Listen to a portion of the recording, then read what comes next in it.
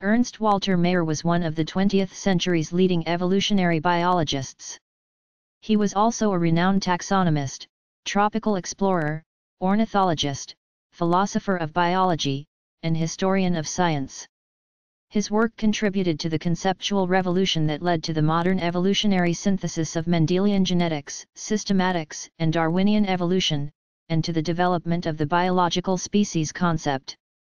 Although Charles Darwin and others posited that multiple species could evolve from a single common ancestor, the mechanism by which this occurred was not understood, creating the species problem.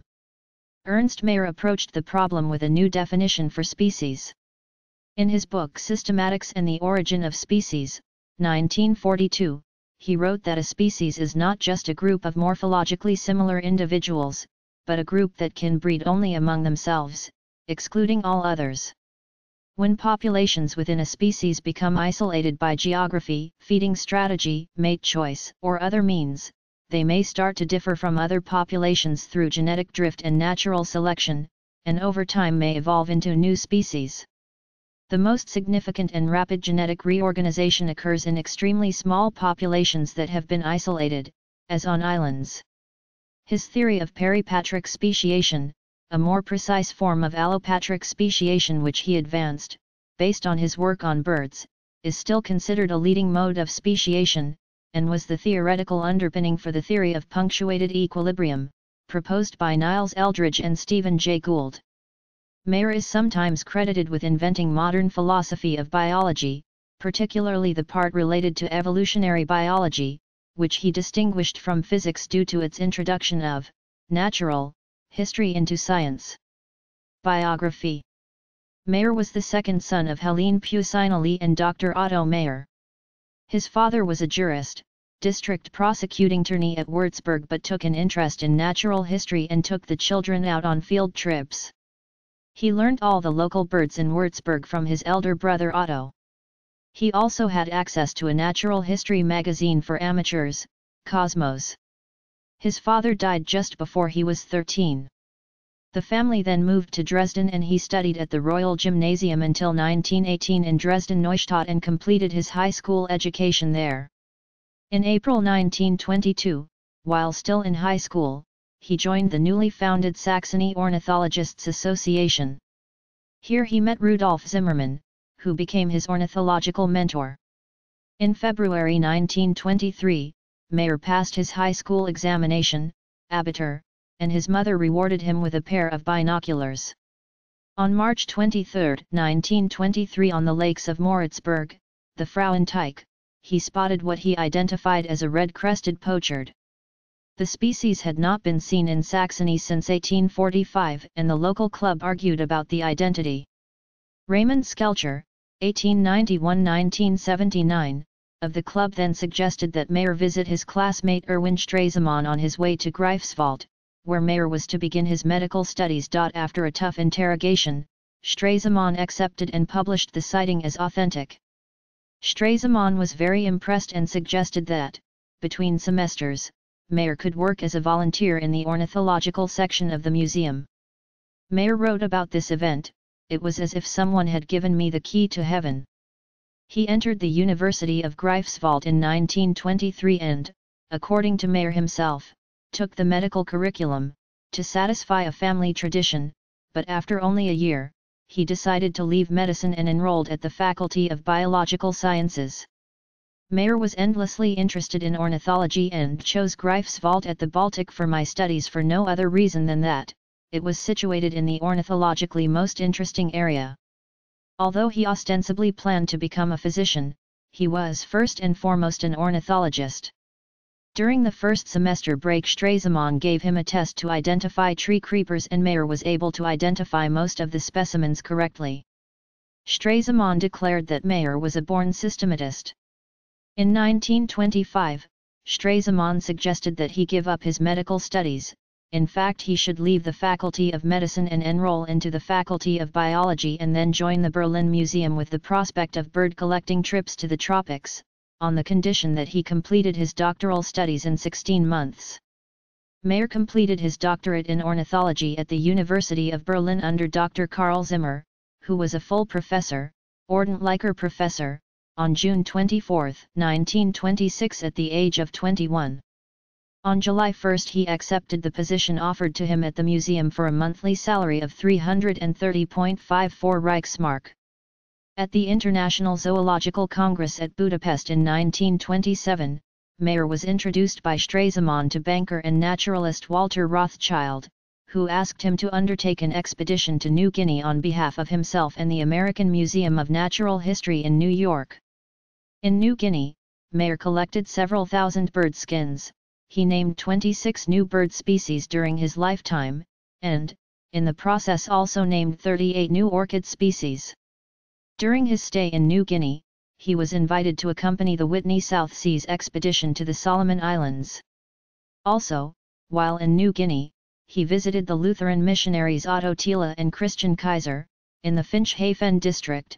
There, while in conversation with his hosts, he uncovered the discrepancies in Hermann Ditzner's popular book 4 Years Among the Cannibals in German Guinea from 1914 to the Truce, in which Ditzner claimed to have seen the interior, discovered several species of flora and fauna, while remaining only steps ahead of the Australian patrols sent to capture him. He returned to Germany in 1930, and in 1931 he accepted a curatorial position at the American Museum of Natural History, where he played the important role of brokering and acquiring the Walter Rothschild collection of bird skins, which was being sold in order to pay off a blackmailer. During his time at the museum he produced numerous publications on bird taxonomy, and in 1942 his first book Systematics and the Origin of Species, which completed the evolutionary synthesis started by Darwin. After Mayr was appointed at the American Museum of Natural History, he influenced American ornithological research by mentoring young birdwatchers. Mayr was surprised at the differences between American and German birding societies. He noted that the German society was far more scientific, far more interested in life histories and breeding bird species, as well as in reports on recent literature. Mayr organized a monthly seminar under the auspices of the Linnean Society of New York. Under the influence of J. A. Allen, Frank Chapman, and Jonathan Dwight, the society concentrated on taxonomy and later became a clearinghouse for bird banding and site records. Mayr encouraged his Linnean Society seminar participants to take up a specific research project of their own.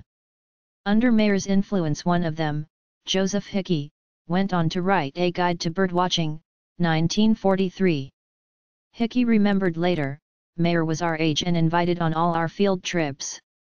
The heckling of this German foreigner was tremendous, but he gave tit for tat, and any modern picture of Drivey Mayr as a very formal person does not square with my memory of the 1930s. He held his own. A group of 8 young birdwatchers from the Bronx later became the Bronx County Bird Club, led by Ludlow Griscom. Everyone should have a problem was the way one Bronx County Bird Club member recalled Mayr's refrain. Mayr said of his own involvement with the local birdwatchers, "In those early years in New York when I was a stranger in a big city, it was the companionship and later friendship which I was offered in the Linnean Society that was the most important thing in my life." Mayr also greatly influenced the American ornithologist Margaret Morse Nice. Mayr encouraged her to correspond with European ornithologists and helped her in her landmark study on song sparrows. Nice wrote to Joseph Grinnell in 1932, trying to get foreign literature reviewed in the Condor. Too many American ornithologists have despised the study of the living bird. The magazines and books that deal with the subject abound in careless statements, anthropomorphic interpretations, repetition of ancient errors, and sweeping conclusions from a pitiful array of facts. In Europe the study of the living bird is taken seriously. We could learn a great deal from their writing. Mayr ensured that Nice could publish her 2-volume studies in the life history of the song sparrow. He found her a publisher, and her book was reviewed by Aldo Leopold, Joseph Grinnell, and Jean Delacour. Nice dedicated her book to my friend Ernst Mayr. Mayr joined the faculty of Harvard University in 1953, where he also served as director of the Museum of Comparative Zoology from 1961 to 1970. He retired in 1975 as Emeritus Professor of Zoology, showered with honors.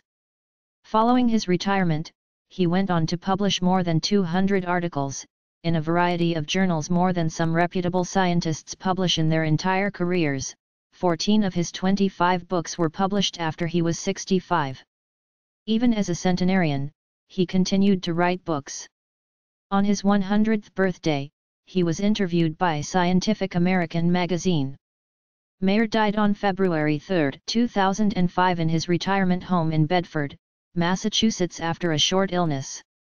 His wife, Marguerite, died in 1990. He was survived by 2 daughters, 5 grandchildren, and 10 great-grandchildren.